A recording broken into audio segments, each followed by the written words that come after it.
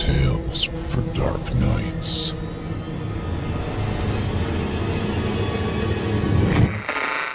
Want to make sure you never miss a Chilling Tales for Dark Nights video again? Be sure to subscribe and hit that bell to turn on notifications.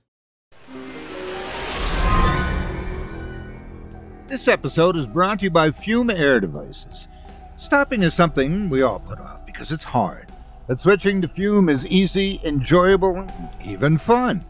Fume has served over 150,000 customers and has thousands of success stories, and there's no reason that can't be you. Join Fume in accelerating humanity's breakup from destructive habits by picking up the Journey Pack today. Head to tryfume.com and use code DARK to save 10% off when you get the Journey Pack today. That's tryfum.com and use code DARK to save an additional 10% off your order today. This episode is also brought to you by I Hear Fear on Wondery. Join host Carrie Mulligan on a journey through stories so strange, so unusual, you won't believe that they're all true. From forest disappearances to murderous dance floors, I recommend it for a frightful time. Follow I Hear Fear on the Wondery app or wherever you get your podcast. You can binge all episodes of I Hear Fear ad-free right now by joining Wondery Plus. And finally, this episode is also brought to you by Mint Mobile. Don't throw your money away on big-name phone companies. Get unlimited talk, text, and high-speed 5G data for just $15 a month. Start saving today. To get your new unlimited wireless plan for just $15 a month and get the plan shipped to your door for free, go to mintmobile.com/dark. That's mintmobile.com/dark. Cut your wireless bill to $15 a month at mintmobile.com/dark.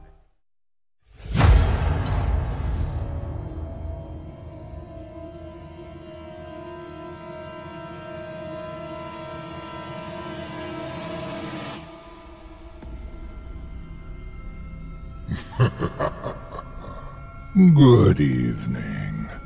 I'm storyteller Otis Jiry, and I ain't your grandfather. From where I'm from, we don't do bedtime stories.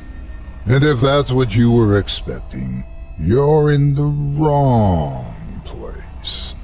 If it's terrifying tales you're after, well then, I've got just the thing.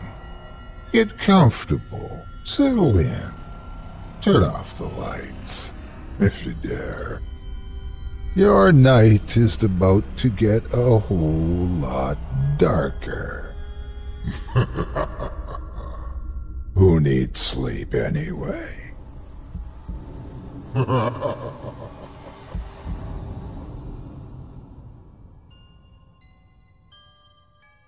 Good evening.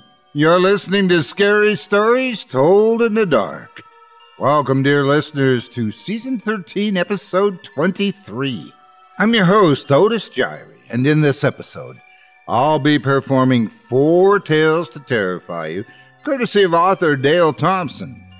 Tonight, we'll hear stories of contests and catastrophes, doctors and disasters, fingers of fear, and hearing of horrors. You're listening to the standard edition of tonight's program, which contains the first 2 spine-tingling stories. If you'd like to show your support and enjoy an extended version of this and other episodes with twice the terror, visit simplyscarypodcast.com and click Patrons in the upper menu to sign up today. Thank you for your support. Now, it's time to take a walk together down the moonlit trail. So lock your doors, turn your lights down low, and settle in. The show is about to begin.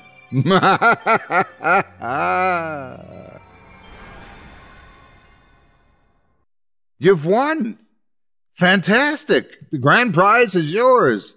Now all you need to do is enjoy that vacation you've earned. Of course, while in some instances it's the prize itself that proves too good to be true, this time it's more about the journey than the destination. If one can ever get there, that is. Without further ado, I present to you Dead is Dead.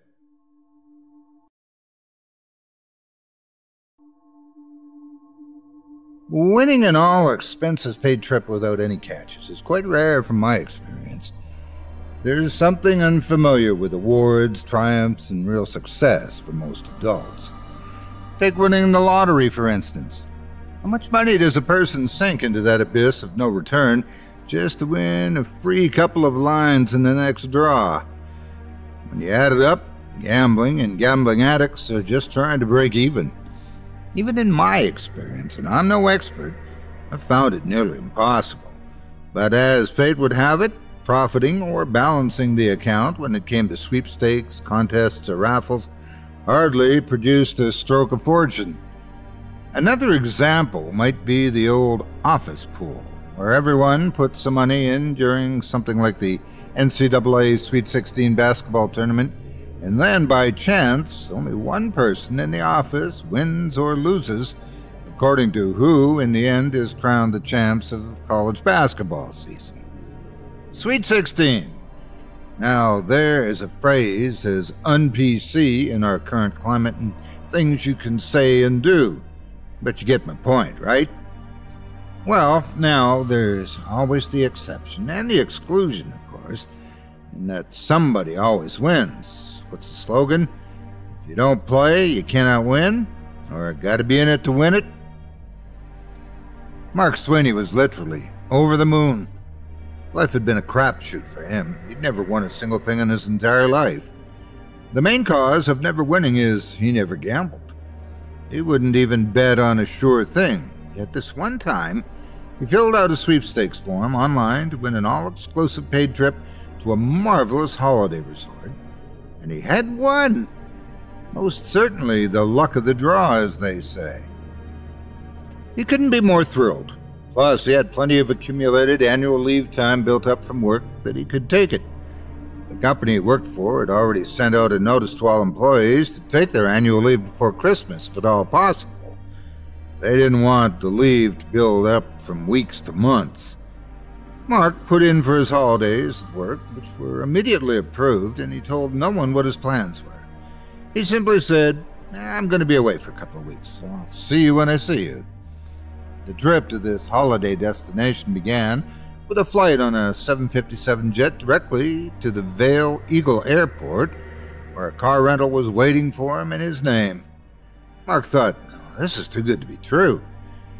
He hadn't won the Megabucks lottery, but he had won, and this was going to be, more than likely, a once-in-a-lifetime vacation. He paid a little extra and upgraded the vehicle to a sportier model.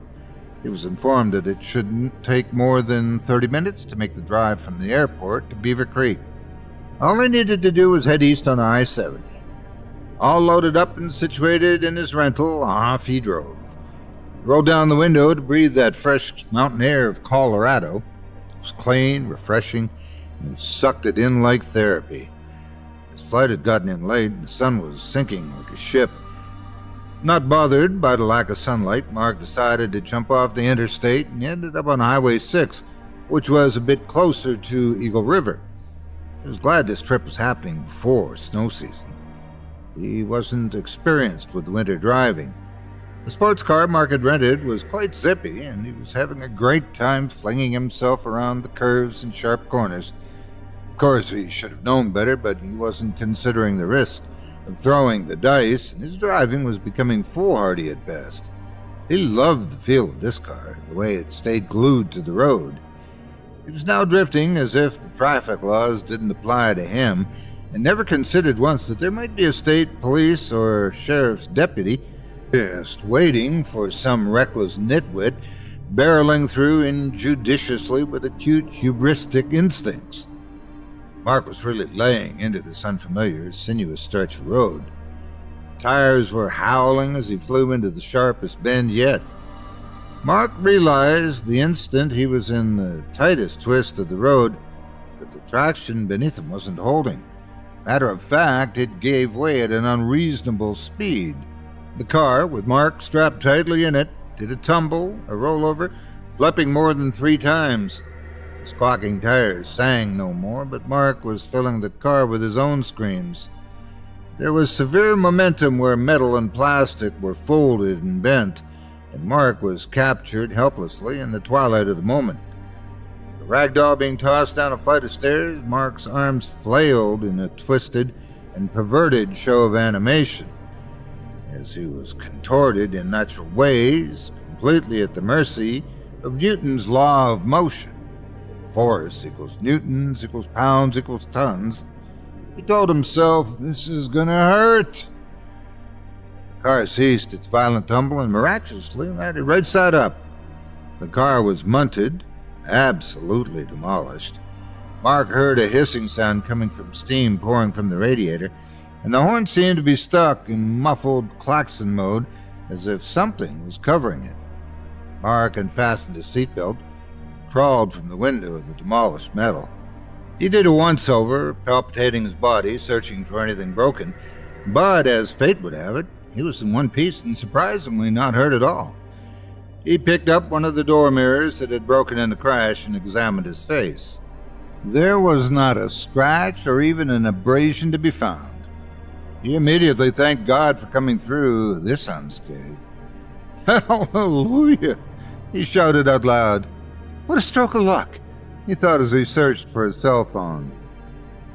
This was just great. Not lucky enough. He could not see his phone anywhere. Smashing the rental car was going to raise his automobile insurance rate, and now his cell phone was missing. After a disappointing search, he decided, since he was losing daylight, to grab a bag of essentials and head back up to the road, hoping to hitch a ride from a passerby, and he could return in the morning daylight to locate his phone. His bag was fairly heavy, and he found himself struggling along the road without a single car in sight. He watched carefully for a sign of a pair of headlights heading his way. He didn't care from which direction they came, he just wanted off the road. He walked a good way and was about to take a seat on his luggage when up ahead in the distance he saw a light. Saved, he vocalized, just realizing how scratchy his throat was. He was now desperate for something to drink. This tickling sensation in the back of his throat caused him a slight cough, but he proceeded on being drawn to the light. The house appeared to have a single window lit up, which was evidence of a possible resident being home. As he drew nearer to the house, he took note of how shabby, dilapidated, and run down the place presented itself. A cold chill raced over him, as if winter had breathed upon him. He knew before night plunged completely into darkness that he needed shelter, and regardless of the miserable state of the house, he had to take a chance, one more time to tempt fate. He hoped the turn of events, meaning the car accident, and him surviving it without a scratch, was not his last miracle of the night. Mark stepped onto the wooden porch. The flooring felt soft, rotted, and spongy. He rapped a few solid bangs on the door with his knuckles and waited in anticipation of being greeted. He heard the stirring of someone inside responding. The door soon cracked open with a squeak. A young boy answered the door. He was in his pajamas. Mark guessed his age to be 11 or 12 years old. Mark had expected an adult, but the boy would do. Good evening, young fella. My name's Mark Sweeney, and I've been in an automobile accident.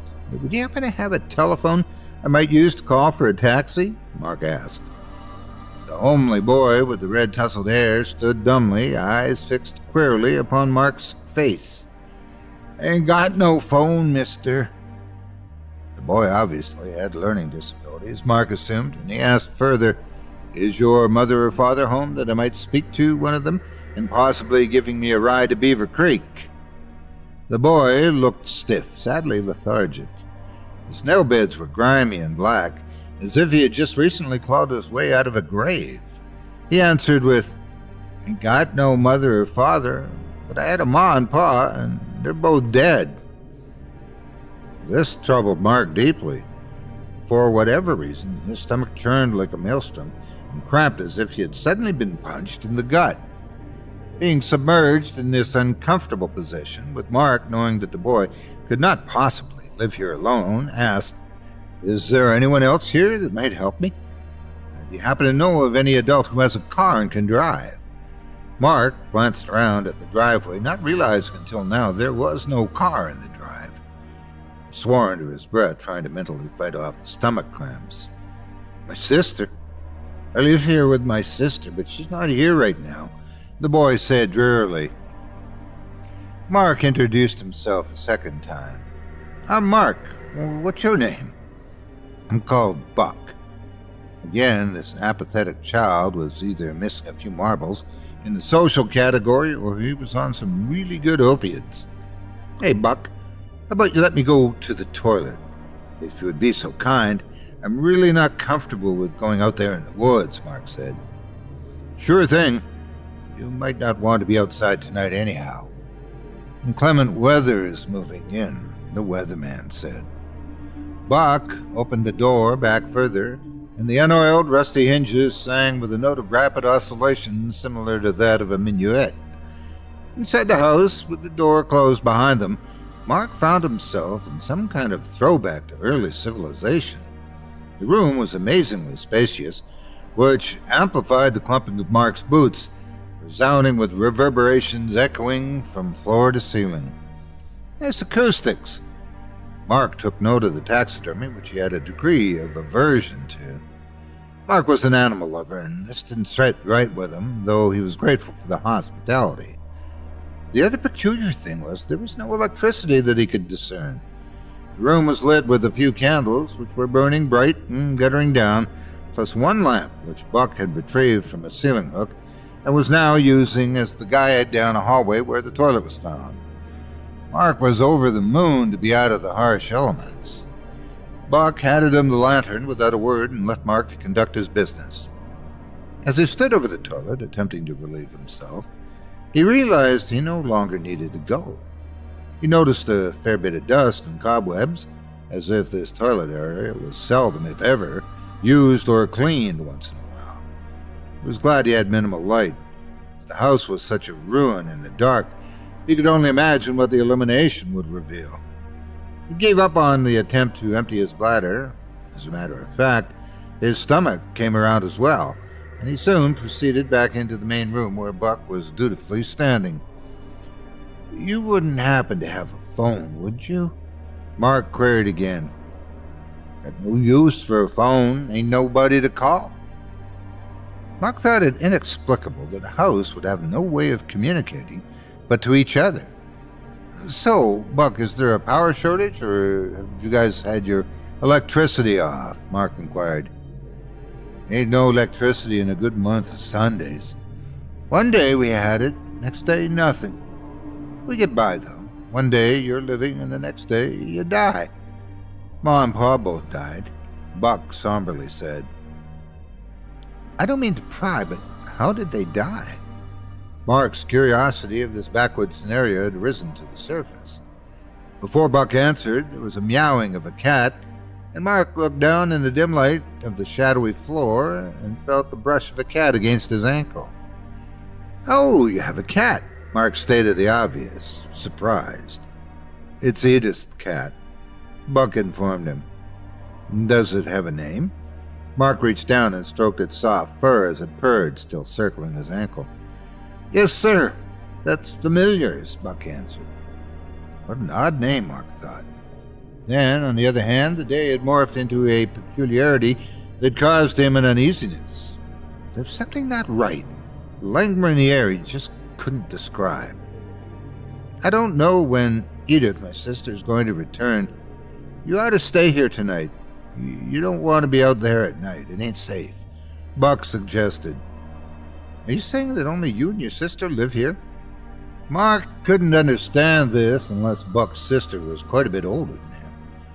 His car wreck was now pushed far back into his mind. He wanted to know more about how the siblings were living. Well, we dwell here. It's home for us. Buck's eyes were still as vacant as when he first opened the door.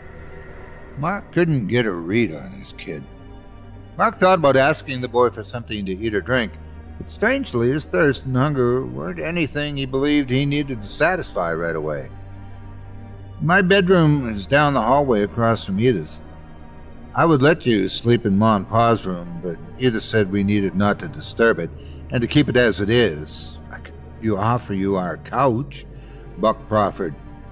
Sure, thank you. The couch is fine. I'll be gone early in the morning.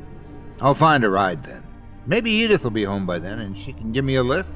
Mark communicated, "Oh, Edith don't drive," Mark said as he walked awkwardly down the hallway to his bedroom, where he entered and closed the door without another word. Mark was truly perplexed. A weird little fella, he thought. Mark didn't bother to get undressed. He'd carried with him a sheet for a bed. The thoughts of laying on sheets hundreds of people had slept on had given him the heebie-jeebies. He stretched out the clean white sheet across the couch and laid down, hoping sleep and morning would come quickly. His eyelids were tired because of the hours spent wide awake, but the slumber left him as he wrestled with so many uncertainties in his mind, unable to resolve the perturbations that distracted his rest. His mind was very much active, and he spent a good while in rumination with intractable thoughts.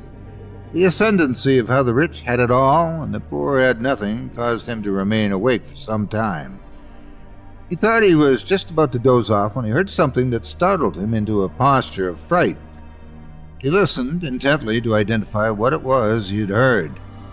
There it was again, like something scooting or sliding, shuffling toward the back of the house. He thought better than to wake Buck, who he assumed was surely asleep by now. He decided to investigate this anomaly. After all, Buck was a child in this house, and some lunatic might be trying to break in and take advantage. Mark grabbed the lantern and made haste, getting to the kitchen, where he found the back door open. Was it possible someone had already entered the house? He cautiously went to the door and stretched the light out in front of him to see more clearly into the dark. There were impressions in the grass from the door, as if something heavy had been dragged away. The grass, obviously, and recently had been mashed down by something of impressive weight. Mark saw nothing within the light's limitations, and made the determination it would be foolish to venture out on such a chilly night. Buck wasn't wrong. Inclement weather had moved in. It felt like snow, but there was enough moisture in the air that possibly rain might be on its way. Mark returned to the sofa, where his mind's overactive thoughts refused him sleep. It then dawned on him he should check on Buck, for what if someone had entered the house? He hurried down the hallway to Buck's bedroom and found the door closed. He staved off any trepidation by reminding himself that Buck was just a boy and was too vulnerable not to peek in to see how he was doing. You know, folks, breaking up is tough. I'm not talking about a relationship, though. I'm talking about your bad habit. You know the one I mean. But one of the things that makes it so tough is that even though you want to get the harmful part out of your life, there are other little habits that are not. And not having those safety lines anymore can make getting away from the bad stuff a lot tougher. But it doesn't have to be that way. Why not make breaking bad habits fun with Fume? Fume uses no vapors, no chemicals, no electrical components. It's a breathing device, designed for comfort, style, and to help with fidgeting. It's loaded with little cores of flavored air like orange vanilla and crisp mint, and these cores, if you were to compare to vapors, is more like an herbal tea than a high fructose soda. Clean, refreshing, and enjoyable. And might I recommend one of the more exotic flavors, maple pepper. I think it's time to stop your bad habits and give yourself something good and positive to help you on your way. Stopping is something we all put off because it's hard. But switching to Fume is easy, enjoyable, and even fun. Fume has served over 150,000 customers and has thousands of success stories, and there's no reason that can't be you. Join Fume in accelerating humanity's breakup from destructive habits by picking up the Journey Pack today. Head to tryfume.com and use code DARK to save 10% off when you get the Journey Pack today. That's tryfum.com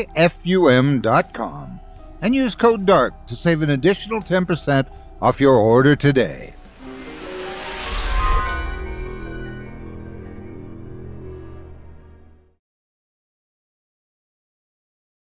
There was a light beneath the door that he could see. The radiance was red-tinted glow, which troubled Mark slightly. Red. He thought about desisting, but he knew the right thing to do was to open the door just a crack. It was not his intention to maliciously spy or disturb his sleep or even invade his privacy. It was important to make sure Buck was in no danger. Mark clutched the doorknob in his hand and with some effort twisted it and gently pushed on the door, laying his shoulder against it. Deathly cold air forced its way out, accosting Mark's face. His eyes instantly teared as the frigid temperature of Buck's room escaped. What Mark saw was an unexplainable mockery of all that was holy. The unhallowed scene was far worse to Mark's senses than the rush of cold air was. In the ensuing few seconds, Mark's idea of good and evil took on new definitions. Atrociously dripping from the ceiling were pools of blood that clung upside down and rained over the bed where Buck was lying. He was partially sitting up with his head tilted slightly toward the nasty serum massacre above him. Mark shuddered, unable to mentally process this debauchery of mad bloodlust and sheer sadism. Mark could see his arms reaching down from these unnatural ponds of crimson. Buck sat up, his eyes gleaming as blood drizzled, covering him.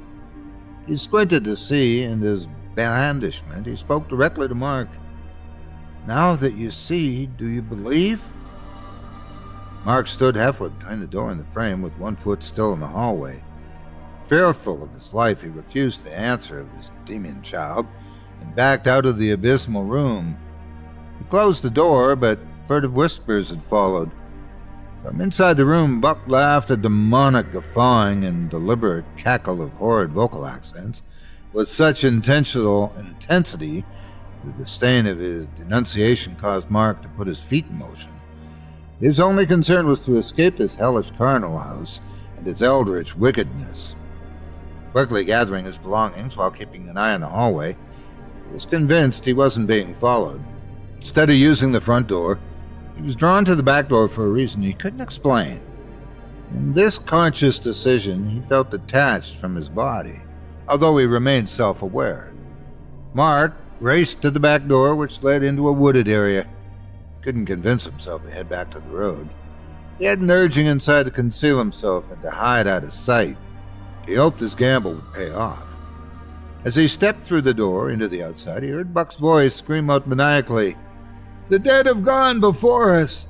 The dead have gone before us!" Although Mark noticed the same imprint of drag marks in the nearly frozen grass, he recognized the need to distance himself from this living nightmare. Into the woods he disappeared with a lantern in his hand, full of oil to guide the way. The darkness was indescribable.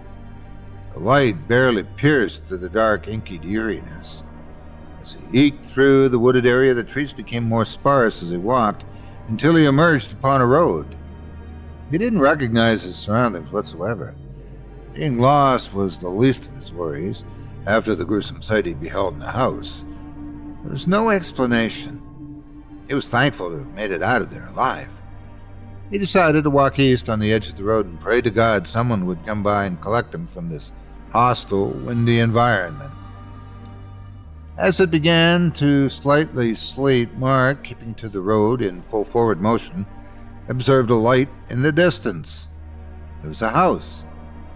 It was far too dark to make out what sort of structure it actually was. As he moved closer, he recognized the place. It was Buck's house. This was hilariously ironic, he thought. Had he gone in a full circle? How in the name of all things righteous and holy could this be? Maybe it was just another ramshackle house that had a similar appearance. After all, he didn't take mental notes of the exterior of Buck's house. He had no other choice but to risk it. The slate was pelting him like needles, and he was frozen to the core. He stepped up the familiar steps, and with hesitation, accompanied by misgivings, he knocked on the door.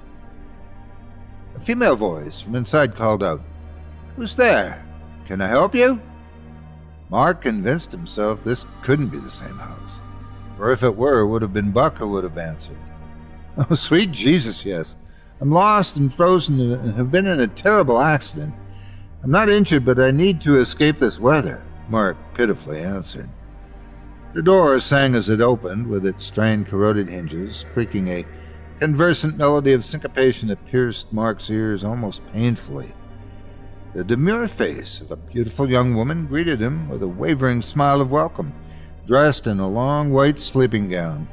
Her crystal blue eyes were unblinking, and she was immune to the cold from the churlish, unforgiving outdoor elements. "Please, won't you come in? You must be frozen." Mark did not delay. He needed warmth immediately. He did not find it inside the house, however, for it was identical to Buck's house. Lit with candles and lanterns, and as cold as the grave, he realized he'd stepped back inside the sinister chamber of horrors. "I am Edith," she politely said, with a mischievously distinguished smile. Mark wondered, should I say anything about Buck? Did she know that I was in the house earlier and bore witness to her demonic brother in some sort of satanic ritual? He opted not to share his name and hold out to daylight before attempting an escape. He would die in this unfavorable weather.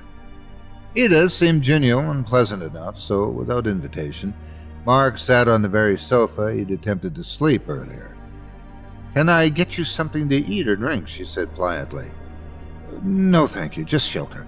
I only need to warm myself," Mark answered, being somewhat confounded at his own loss of appetite. He sensed another presence, and his heart thumped 3 quick succession poundings.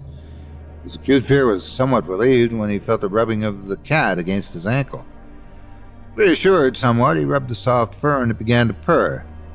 "This is familiar. She's a good cat," Edith shared. Mark almost said, "I know," but remembered he needed to play it cool, as if he had never been there before. "Would you have the time?" Mark had no clue what time of night it was. "Time?" Edith suddenly appeared incoherent, which raised Mark's alarm bells. She didn't answer. Mark decided to stick his neck out and asked, "Do you live here alone?" Her face twisted somewhat uncertain, and in Mark's view, somewhat conjectural.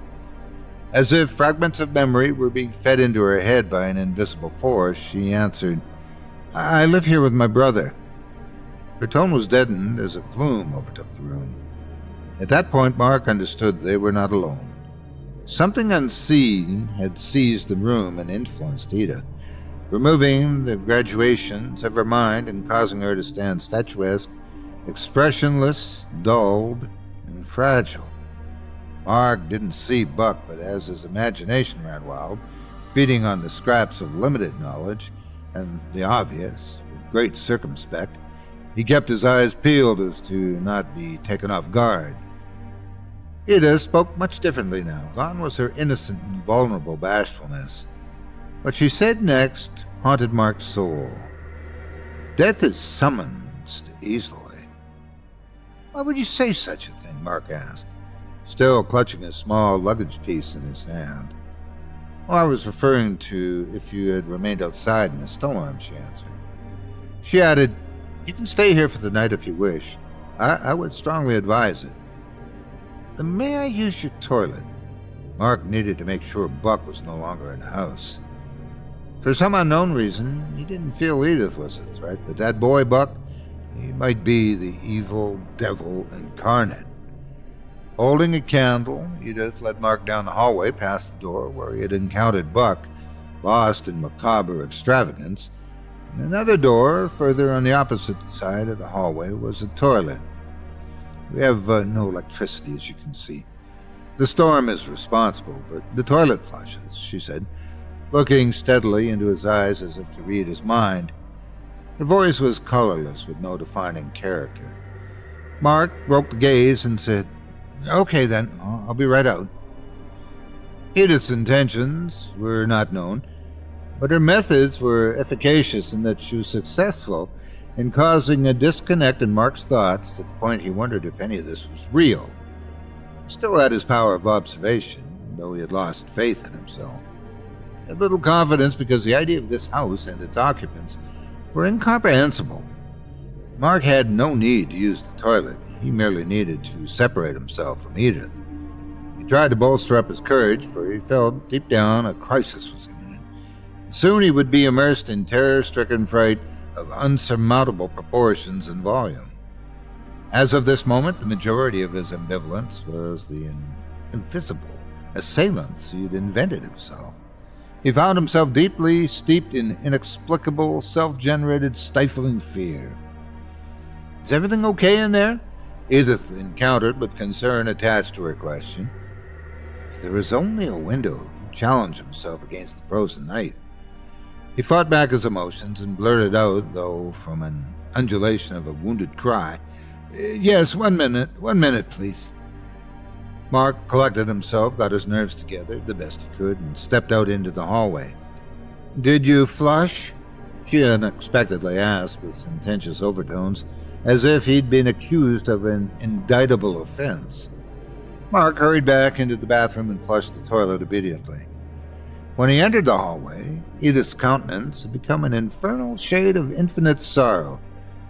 Just when Mark thought he'd recovered himself and was able to be more recumbent with this seemingly endless, dire situation, Edith just had to go and appear as some malfeasant emanation of unearthly dread.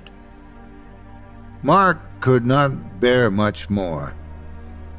Puerile and absurd, she flippantly asked, "Do you believe in ghosts?"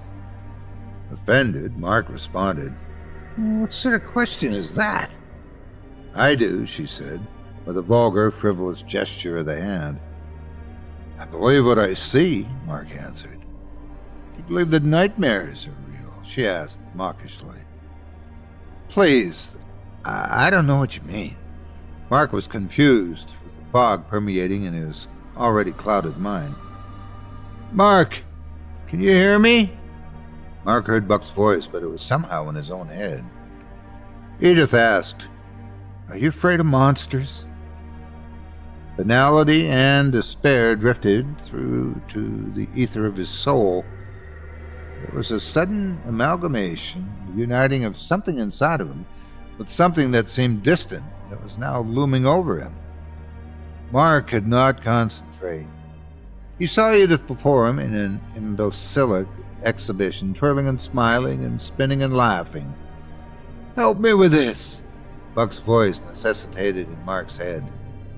Mark heard the trill of many voices gibbering, but only saw Edith in some pathetic display of ridiculous improv dance. Mark found himself dragging something. He was unaware of how this heavy bag came into his tightened grip. He pulled with all of his might. Why was he pulling this bag? His thoughts were scrambled, and he was astounded with terror. He was on the grass, dragging a weighted sack toward the wooded area out back. "Pull harder! Pull harder!" Buck said as he backed into the thickets. It was a titanic mission, but he had managed the mysterious bag, and now he stood over it. What was it? What could it be? What was in the bag? He glanced around, and this was when he saw an open grave to his right. He was nearly on the edge of the damnable thing. Buck's voice spoke again. "Put the bag in the hole." Mark refused. This was outrageous, phenomenally unthinkable. He didn't know what was in the bag. He frantically began to tear at the ties which bound it closed. Under the copse of trees, in frigid, relentless weather, standing next to a grave, Mark ripped the ties off and prowled into the bag as if he'd found treasure. But what he had discovered was no treasure. He found Ma and Pa charred, burnt to a crisp. It was his own Ma and Pa. Edith was heard laughing and scolding. "Look what you did, you freak. You've killed them. How are we going to live?" Mark felt the essence of who he was drifting away. Thoughts raced into his mind, pushing Mark Sweeney out and making him extinct. Every memory of Mark faded, and Buck's mind commenced to take hold in great and wondrous details. Mark fought back with what little he had remaining. He sprinted from the gravesite into the woods and ran like the devil until he was standing once again on the porch of the same haunted house. He didn't knock this time. He barged in maddeningly and went straight down the hallway. He burst through Buck's door. The room was empty. He went to the next room, which was Edith's bedroom. and in a violent rage he crashed through, leaving the door off its hinges and splintered. He was fed up. This deception had gone on long enough. Uncharacteristically, Mark screamed out an injunction. "Show yourselves! Where are you?" There was no answer. Mark stormed from the room straight to the last bedroom, which had been said to be the parents' bedroom. He froze at the door, knowing this was it. He had no more options and nothing to lose. Taking in a deep, stale breath, he exhaled slowly, and without resistance, he swung open the door. His eyes could not believe this perverse abomination before him. Buck was standing naked on the bed over his bound parents and was pouring what smelled like gasoline over their bound bodies. The odor of benzene engulfed the room. The parents were still. Mark assumed he had already murdered them. Edith stood to the side of the bed with a large lit candle in her hands. She had a fierce fire in her eyes and ignored Mark altogether. She cited something aloud. If only darkness had taken that night away. May it not appear among the days of the year. May it never be entered in any of the months. Behold, may that night be barren. May no joyful voice come into it. May it be cursed by those who curse the day, those prepared to rouse Leviathan. May its morning stars grow dark. May it wait in vain for daylight. May it not see the breaking of dawn. For that night did not shut the doors of the womb to hide the sorrow from my eyes. Buck turned his blood-soaked body toward Mark and said, "You're not the one." Yowling as if he were in great pain, the demented boy leaped from the bed and charged Mark, shoving him with terrific force from the room and slamming the door with a loud lock of the key. Mark had been pushed to the floor and was now viewing the room under the slight crack at the bottom of the door. Flames lit with a whoosh sound, and Mark could see the bed had been set ablaze. Leaping to his feet, he touched the doorknob with his hand. The heat had already made the knob impossible to grip. Mark ran again, this time not through the kitchen, out the back, but straight out the front door. He'd witnessed the most unfathomable experience, the deplorable, the unbelievable. As he fled the ghastly house and its devilish illusions, the sun was coming up over the horizon. When the sun lit his face, he never felt more alive. He continued to run until he heard the sound of a vehicle approaching behind him. He stopped and waved his arms, hoping the driver would stop and give him a lift. The heavy oppression he'd been afflicted with had lifted, and he was as light as a feather. The van slowed and then pulled over to the side of the road. It was an older couple, from what he could see. It stopped right before reaching him, and he approached with jubilation. He went to the passenger side, where a couple in their 50s sat smiling at him. "You need a ride, fella?" The man seemed friendly enough. "Yes, please. I've been through a horrendous ordeal, and haven't slept all night," Mark said thankfully. "We just live up the road. You can use our phone up there to get yourself help and be on your way," the man said again, gracious enough. "Slide the door open and get in. The door sticks a little, so yank it hard," the woman advised. Mark took the handle by his hand and gave the door an aggressive pull. The door was difficult, but sprung open. Because of the van's tinted windows, the occupants sitting in the back seat had not been noticed by Mark. Before his bedazzled eyes sat Buck and Edith, grinning with wide-stretched, unnaturally shaped mouths that were more like slits across their face. "You kids scoot over and give this man some room," the mom said, staring straight ahead. "You believe in ghosts now, Mark?" Edith asked. Buck moved over from Mark and said, "Once you're a ghost, you can't go back. Can you, Pa?" The driver never turned around. He simply replied, "That's right, son. Dead is dead." Mark climbed into the van and slid the door shut. Familiars leapt onto his lap and purred quietly. Listen for a moment. Before we get on with the program, I just want to ask if you can hear something else. Have you caught it? If not, Maybe turn down the lights a little more, turn up the sound, and take heed of the terrors of I Hear Fear. Host Carrie Mulligan wants you to hear stories of a truly disturbing bent. Stories that are too strange, too implausible to be true, but are based in fact. Like the forest monster that lures teens into its depths, never wanting to let them go. Or the dark side of beauty products that promise youthful vigor, but delivers something else. Or the EDM party, where the DJ brought about deadly consequences.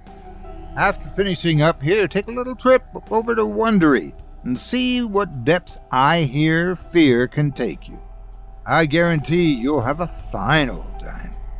Follow I Hear Fear on the Wondery app or wherever you get your podcasts. You can binge all episodes of I Hear Fear ad-free right now by joining Wondery Plus.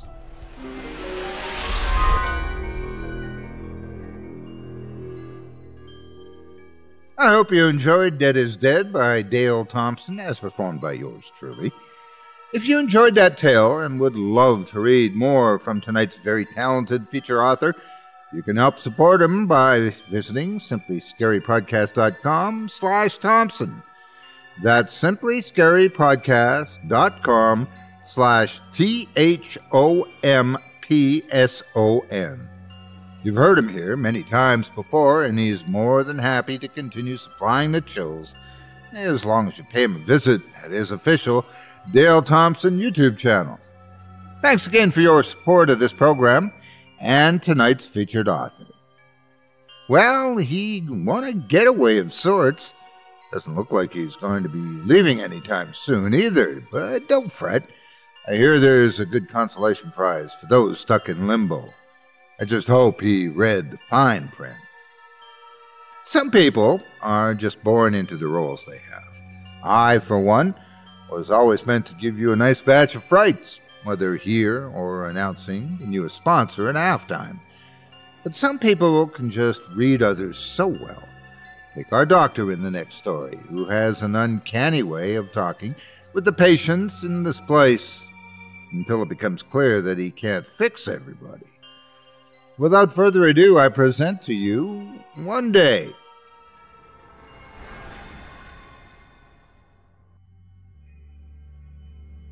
Milton was making his rounds through the old facility, which housed the lunatics and those who were deemed too dangerous or unstable for the community. In this psychiatric hospital, this lunatic asylum, this mental institution, or as others endearingly called it, the sanitarium, Milton was seeing its service recipients one by one. Milton had no office, just his clipboard, a notebook, and a well-sharpened No. 2 pencil, not to mention a stethoscope. These irreclaimable, involuntary, committed, ill-behaved patients with their diagnosis of borderline personality disorders, schizophrenia, anxiety disorders, eating disorders, PTSD and depression, and not limited to substance use disorders, were all housed neatly together collectively in this infrastructure, an organization designed to not only keep the residents of the facility situated in a controlled environment, but also to keep the confined from making their way into society, where disturbances would certainly transpire due to the torrential, irrepressible loss of control which would occur if the patients failed to take their medicine on time. Ungoverned and unmonitored, those who lacked the ability of consistent rational thinking had proven they were unable to coexist with the public at large. This was the very reason that within Comfort House, people inside regained a part of humanity that was lost to them on the outside, thus bringing a sense of virtue, ethics, and morality back into their lives. Religion and spiritual beliefs were not encouraged as much as the science of getting well in an environment designed to bridle the behavior and bring a sense of compassion, empathy, and altruism into their lives. A placard was posted on the wall of the recreation hall, which was a quote from Martin Luther King Jr.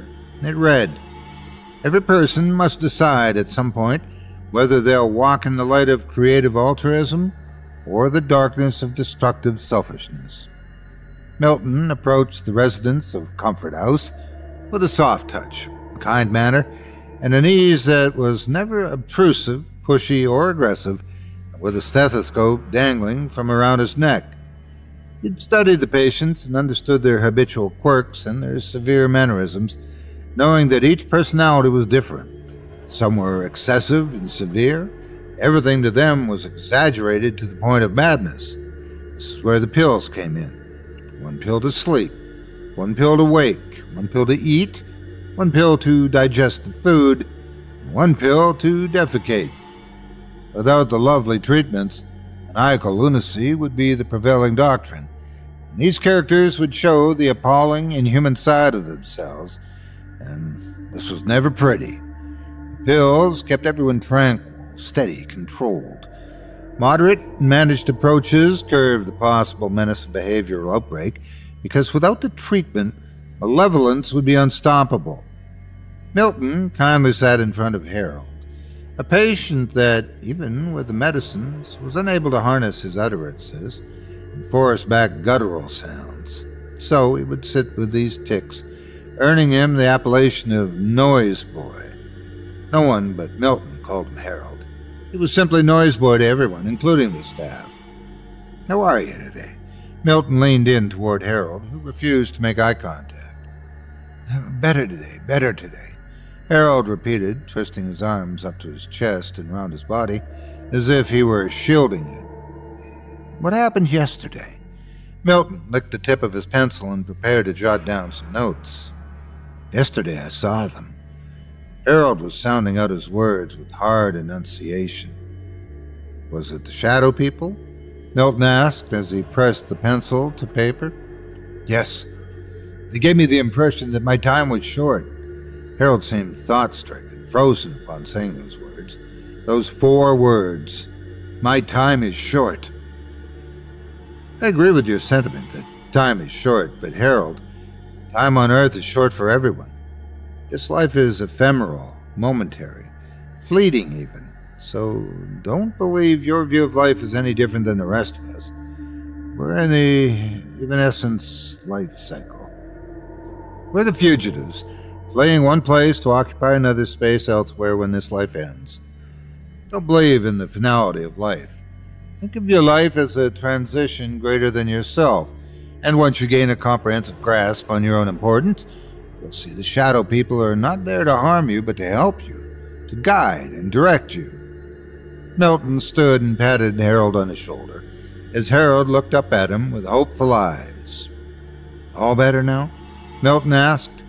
"Yes, better," Harold answered as he looked away again, as if a dream had caught his attention and he wanted to absorb it, remember it before it scurried away out of thought. Milton left Harold in his reverie and focused his attention on a little old lady whose gossamer, threaded hoary head practically shined under the illumination where she sat, content in her wheelchair. "Margaret, how are we today?" Milton asked as he sat across from her at the table where she'd been knitting.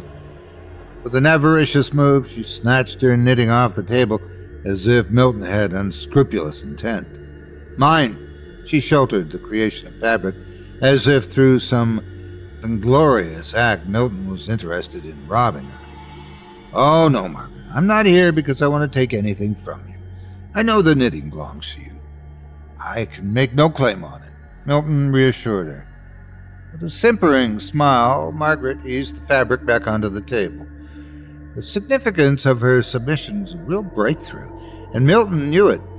Just the day before, she found such comfort and relevancy in her work that she hoarded it against herself and never let it go.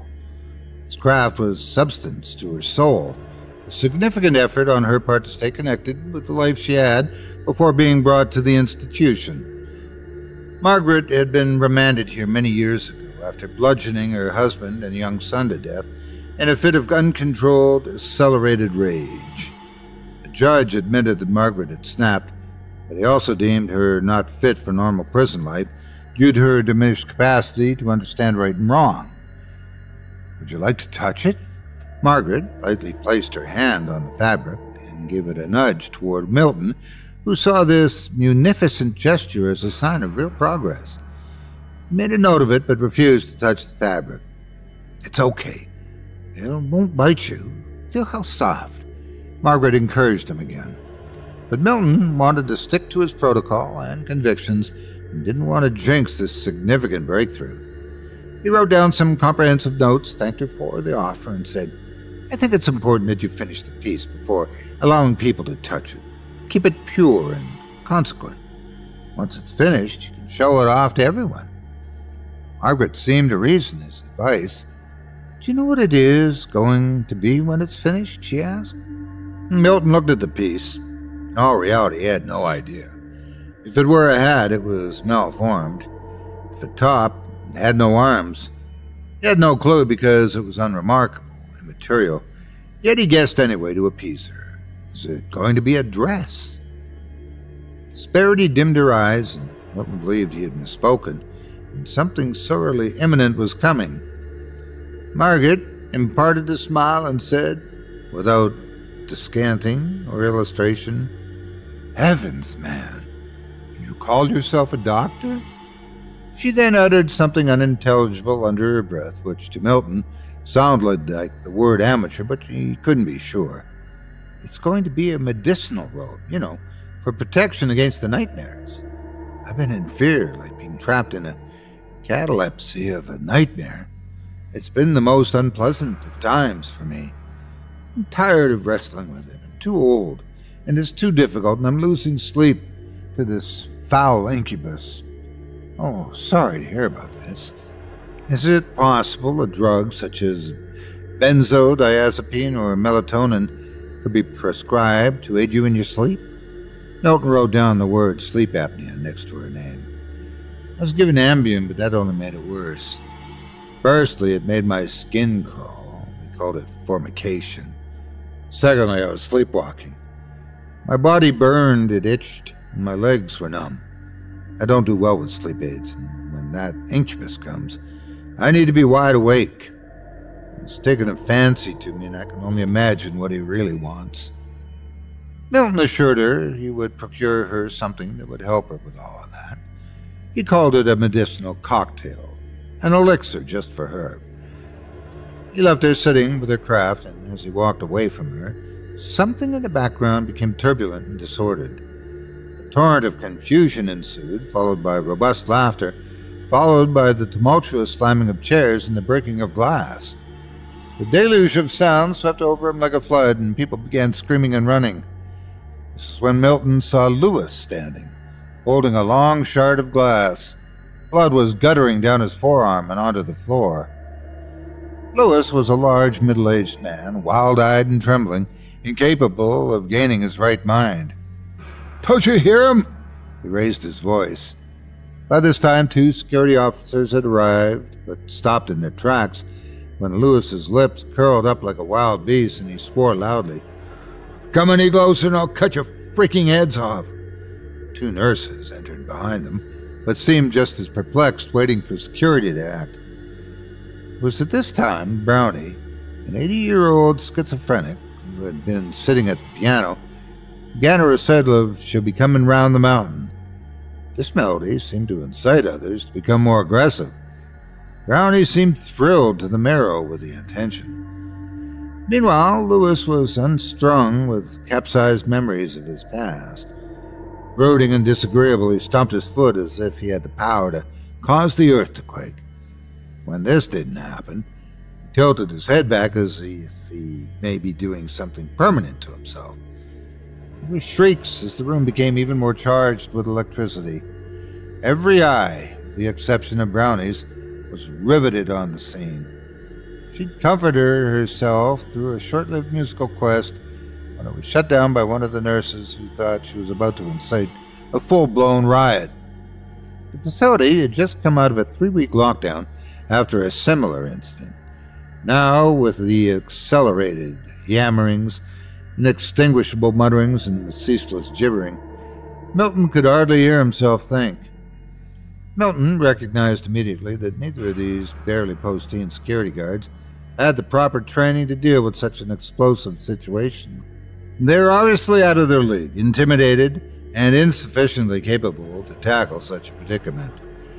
What a mess, he thought. What a horrific palaver. Milton took a bold step forward and addressed Lewis. He didn't believe that Lewis was an evil man, for he knew he could be reasonable, yet the acts that had put him in this zoo had been dark and evil. He came from a tainted pedigree, whore of a mother and a petty thief for a father.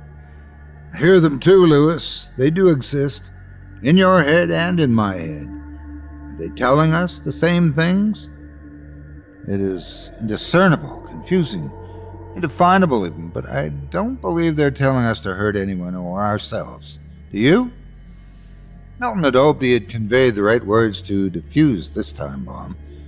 Something in Lewis yielded, and he became complacent and brushed his long bangs back off his receding hairline.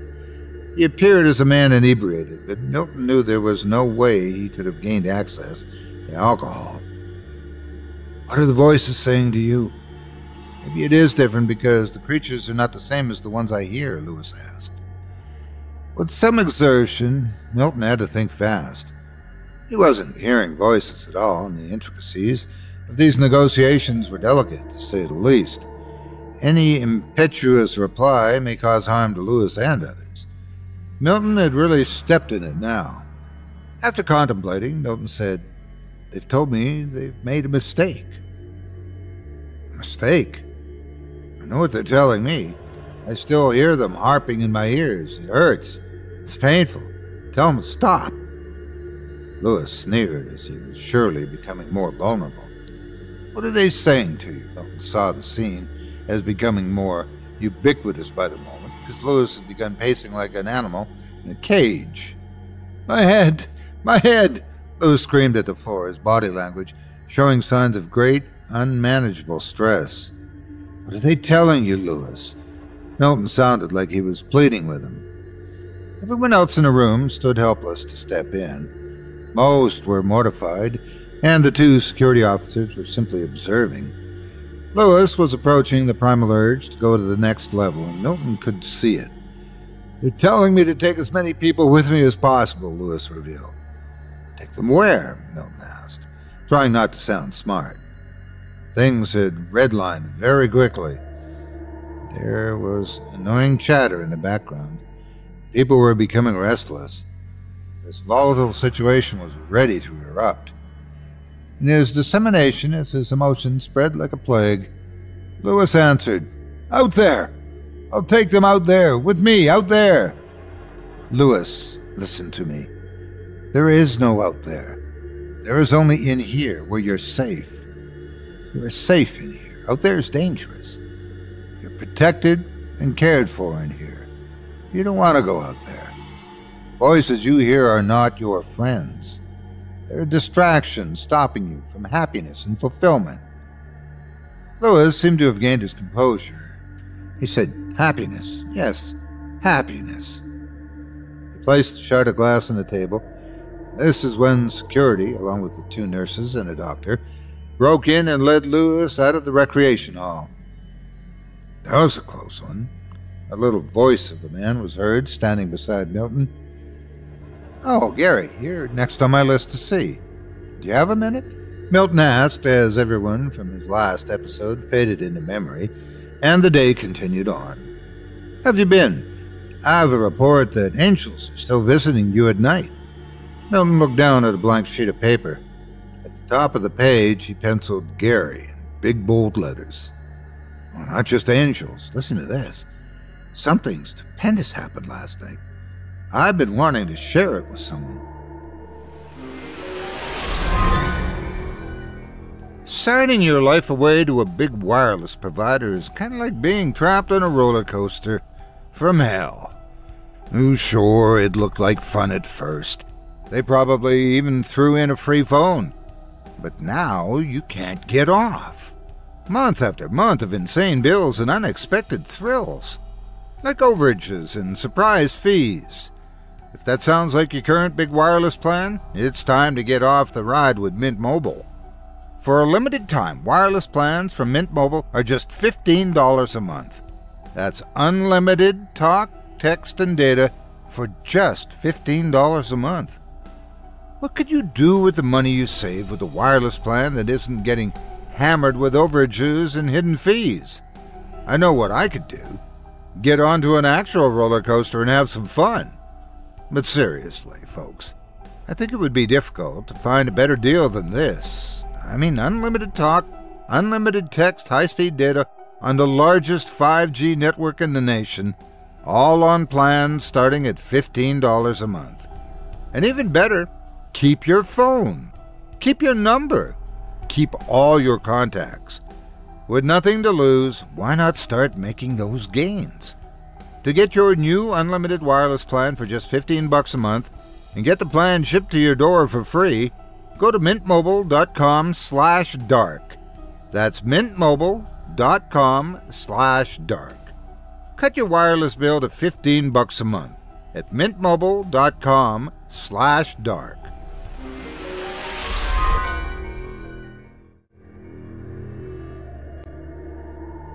I was reluctant to say anything, but this is a big, real big deal. It's to be disbelieved, but I have to believe it because I lived it. Gary was a little man, balding terribly and unhealthily thin. His mouth was such that when he talked, it was fish-like with protruding lips. A man could be banished for what I'm about to tell you, even excommunicated. It has to do with the church. Gary's character was becoming more enthralled and animated as he spoke. You remember, I am studiously devoted to my religion. Gary then made the sign of the cross. Forgive my build-up, but this is big, he announced. Gary, you've known me a very long time. You know you can share anything with me you feel you need to say. Milton frowned, for as he said this, the tip of his pencil broke, leaving a jagged tip of graphite. Excuse me one moment while I sharpen my pencil, Milton said. He darted quickly across the room and in a desk drawer where most office supplies were kept, minus razors, scissors, and sharp things, he found a love sharpener and quickly restored the tip. He returned to Gary, who looked like an abscess busting to burst. Once Gary saw Milton was comfortably in front of him, he wasted no time. Judas! Milton paused to understand what Gary meant, then asked, What about Judas? I assume we're talking about the disciple from the Bible? Yes. Judas had an important nature. He was not a deceiver, he was a pleaser. Gary waited for Milton, but Milton listened without a word. Judas was only following instructions. Judas was told by Jesus at the Last Supper, What you must do, do it quickly. Jesus was ordering him to betray him. Judas was commanded to turn Jesus into the authorities. Milton asked, How is it that you came to this revelation? Gary struck a mingled expression of thoughtfulness and delight. Judas was a friend of Jesus, not an enemy, and I'll tell you why. People believe that the devil, Satan, was an angel that led a rebellion against heaven, and then a war was fought between the angels of God and the fallen angels, which followed the devil in his insurrection. That's BS. Remember Job? Milton read very little of the Bible, but he was vaguely familiar with the story. In the book of Job, God was having counsel with his sons of God. And who showed up at the meeting? Before Milton could answer, Gary jumped ahead. It was Satan. Satan was there with the sons of God for the meeting. If he were really a fallen angel, as some propose, how is it he got an invite to return to heaven, stand before God, and actually dialogue? I'll tell you, he was never an angel to begin with. He masquerades as an angel, but in fact, angel or not, he's an agent of God. God makes it rain on the just and the unjust. God created good and evil, light and darkness. So darkness is there to show us how brilliant the light is, and in turn, we see God more clearly. Judas, though he betrayed Jesus, was an agent of God doing God's will. Without Judas, there would have been no Jesus, Savior of the world. Milton had a question. So, you're saying Satan and Judas are mere agents of God to cause trouble, but out of this trouble comes good? Exactly. I won't bore you with other conclusions I've recently come to, but I have enough to fill a book. I ascertain this to be truth. There's no other conclusion to be drawn. Gary looked like he knew it, It was hard to believe, but he seemed certain. Sounds like quite the rigmarole to resolve. But you're the expert, not I. I must concur with you on this, and take a note to look into it further. Milton promised. If you do study it, it's a real labyrinth. It'll take your breath away like a queer ass, Gary mentioned. Milton didn't know what a queer ass was, but later he'd look the word up to find that it meant artificial ventilator that forces air in and out of the lungs. I'm reluctant to leave you so soon. I found your insight enlightening.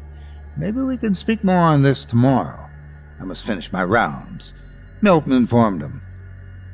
Milton located Jim Morrow, who was the polar opposite of Gary. Jim despised God. He was angry, full of animosity. It was an omen in itself, an omen of great portent, and had a security officer near him at all times. Many thought Lewis, who had the episode earlier with the broken glass, was dangerous. But in contrast, Jim's hallmark was not apathy. He was a man with no impulse control. He was a murderer, but for reason of insanity. He never spent a day in prison. He somehow managed to get himself declared insane for life. Jim was sitting alone as usual, rocking back and forth in front of the TV. He couldn't tell you what was on the screen, but he never changed channels and allowed anyone else to change the channels. Milton sat in the chair beside him. "Jim, how are you today?" Jim grunted annoyingly, his frog-like neck swollen noticeably. "Anything on your mind today? Anything you'd like to share?" Milton watched Jim's eyes as a portent to see if he was stepping over the invisible line that might set Jim off. And characteristically, Jim said, "The pills. The pills. They don't keep us alive, they're killing us." Milton saw that something was bearing on Jim's mind, and that this oppressive weight had dulled him.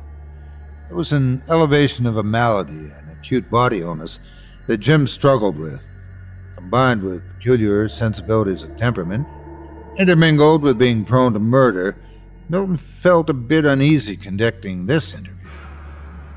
"My heart sickened," Jim stated with overtones of abandonment and unredeemable value. "That's not good to hear. Just yesterday I thought we had made some progress," stated Milton. "Yesterday's yesterday. That's the past. I'm talking about now.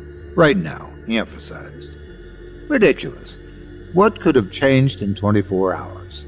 Milton remarkably found the courage to ask. Jim was never superficial or manipulative. Whatever his demons were, they were consistent. That thing that possessed him had never changed. Neither did Jim until this conversation, when his nature seemed to have become more reflective. In Milton's eyes, he saw a man deteriorating in front of him. Jim looked like a prisoner who overnight had become somehow decrepit, with a fractured spirit, and something tiny left of his manhood was wriggling to escape. The gap was closing in. Milton was more than astonished. Jim was shattered like a man that had been mentally penetrated, someone who was the butt of a despicable rumor and scorned. He appeared soft, boneless, an insufferable man, skulking behind a brawny frame. The animosity he strongly had shown in the past was not even a trickle. This once necrophiliac seemed unaroused, malformed. Milton couldn't wrap his mind around how the most notorious guest of the facility was no longer accessible and had been replaced by this shell of a man. "Night terrors come to me. A black-gummed hag with an icy touch," Jim cringed and moaned. "I'm not just cursed, I'm damned." "Jim, tell me what has happened." Milton was troubled and generally concerned for Jim's mental state. It wasn't until this point that Jim pulled his hands out of his pockets to reveal the crimson stains of what appeared to be dried blood. Milton leaped up. He knew it was the wrong thing to do, but the flight instincts kicked in, and he retreated for safety. "What unearthly thing have you done?" Milton asked. "I'm prone to it, they tell me," Jim said, justifying whatever evil he had yet to admit to. Milton was stifled with gloom, wanted to call for help, but he had to first catch his breath. She insulted me. She said I was indiscriminately affectionate and had involuntary impulses. These were irrelevant facts, most likely, but Milton had stopped taking notes. Jim gestured for Milton to take a seat, and Milton didn't argue.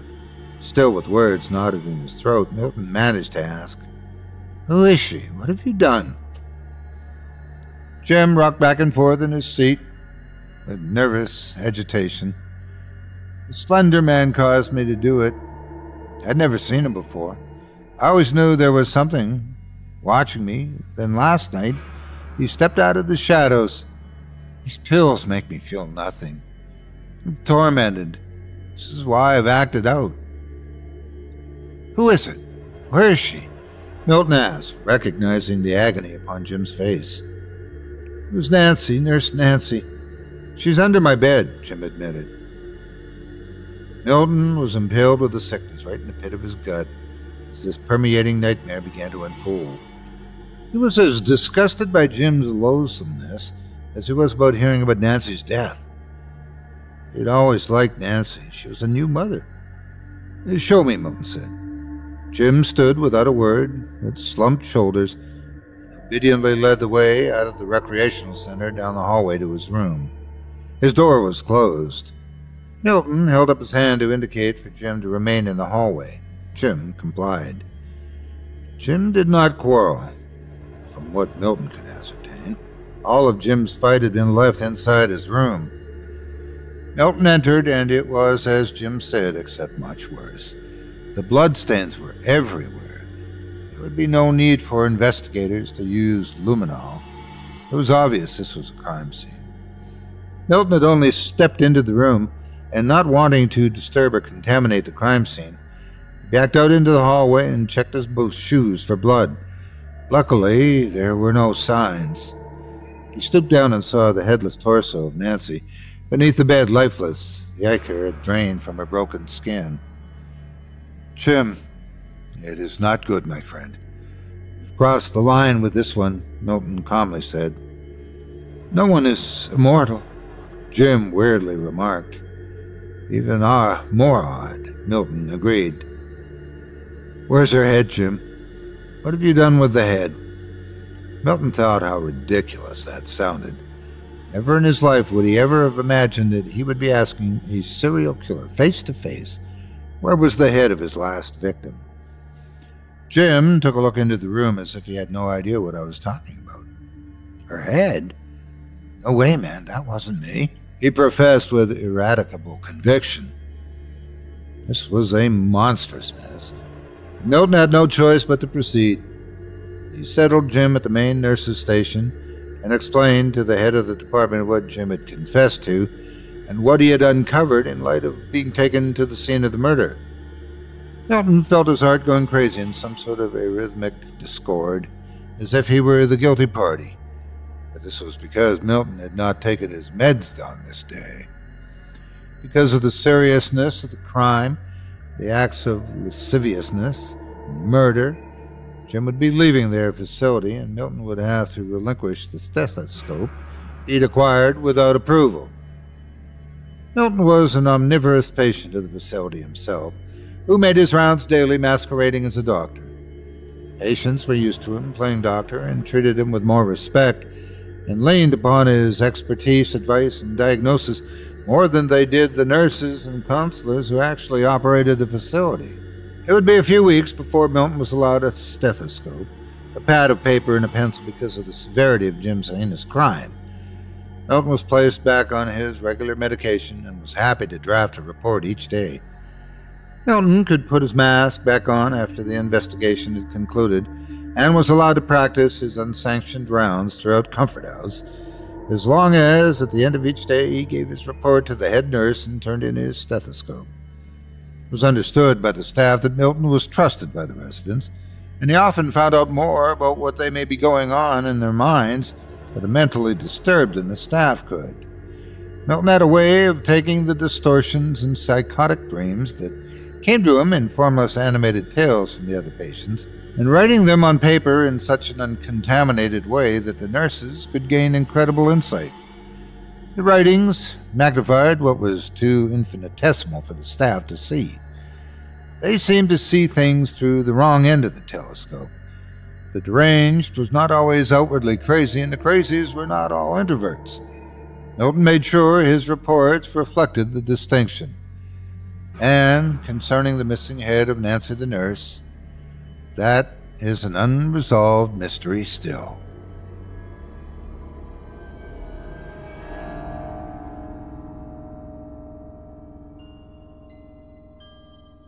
I hope you enjoyed One Day by Dale Thompson as performed by yours truly. If you enjoyed what you've heard tonight, I'd like to remind you one last time that tonight's featured author can be found by visiting our website. Just visit simplyscarypodcast.com/Thompson.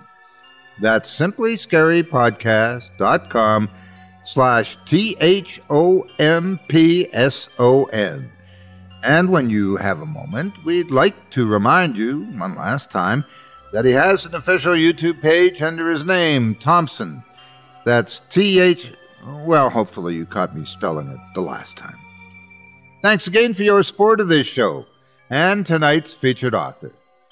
Now, before we go, I'd also like to take a moment to thank you personally for joining me on this episode of Scary Stories Told in the Dark.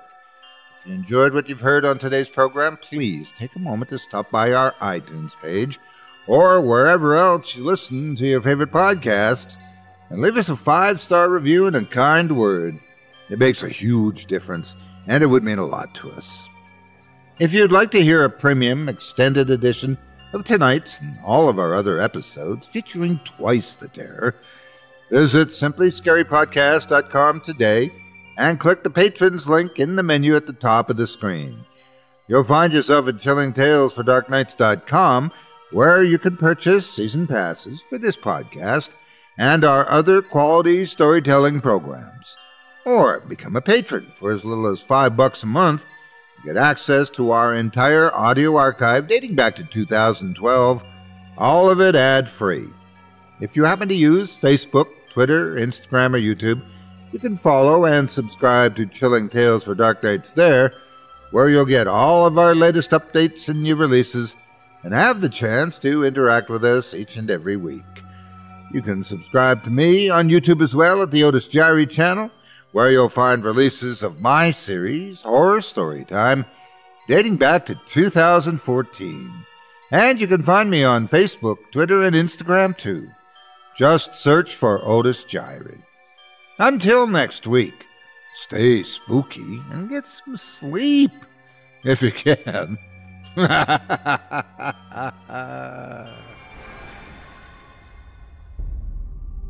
Thanks for listening. You've been listening to Scary Stories Told in the Dark, a production of Chilling Entertainment and the creative team at Chilling Tales for Dark Nights, and a proud member of the Simply Scary Podcasts Network. Visit simplyscarypodcast.com today to learn more about our network and our other amazing storytelling programs. Tonight's program was hosted and its featured stories performed by yours truly, Otis Jiry. Selected stories have been adapted with the kind permission of their respective authors. Sound design and final mixing and mastering provided by executive producer and director Craig Groshek. If you're looking for some fresh tales on a daily basis while waiting for the next podcast, check out my YouTube channel, the Otis Jiry channel, and my extensive collection of narrated tales there. Simply search on YouTube by my name, and you'll find me. And don't forget to subscribe and press the bell notification icon to get my latest releases. Got a scary tale of your own that you'd like performed? I take submissions. Email it to me today at otis@simplyscarypodcast.com to have your terrifying tome considered for production in a future episode of this show. That's OTIS@simplyscarypodcast.com. If you've enjoyed what you heard on tonight's program and are joining us on your favorite podcast app, subscribe to us to be sure you never miss an episode, and leave a 5-star review and a comment. Your feedback means a lot to me. You can also follow Chilling Tales for Dark Nights and yours truly on Facebook to connect anytime and get the latest updates on this and other programs and my channel. If you're listening on the Chilling Tales for Dark Nights YouTube channel, do us a favor and hit the subscribe button and the bell notification icon for ctfdn as well, to get more spooky tales from me and the crew, and another episode of this program each and every Wednesday. And don't forget to hit that thumbs up button to tell us how we're doing and leave a kind word or a request. And don't forget to visit us at chillingtalesfordarknights.com and consider supporting the team by becoming a patron. In addition to helping us out, you'll get exclusive access to our audio archive and ad-free downloads of all your favorite stories, including those you've heard on this program. As for me, I'll be back next Wednesday with more terrifying tales to keep you up all night. But that's all right. Who needs sleep anyway?